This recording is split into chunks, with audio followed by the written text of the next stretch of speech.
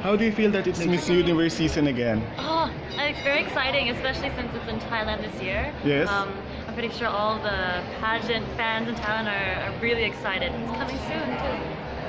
What do you think that Thailand is doing in order to be the Miss Universe edition special?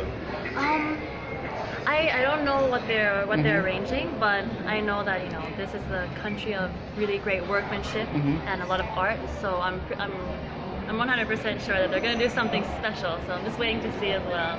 Did you give any tip or advice to the present Miss Thailand? Well, I just want her to be herself and have fun. She seems like a very strong girl, very determined, so I think she's going to do fine. I don't want to put too many things in her ear, everyone's saying so many things. Like, she just has to be herself and be confident, and she has that, so. Okay. You just had the reunion with the 2017 girls. Yeah, how do you feel about that? I can't believe it's over a year already. I was so shocked. I thought we had the pageant in December, but it was November, so over a year now, and so it's really nice to catch up with everyone, see what they're up to, and see the progress in their life. It's so nice. And you've shared your ramp with Pia? Yes, I saw her just now. What can you say about her?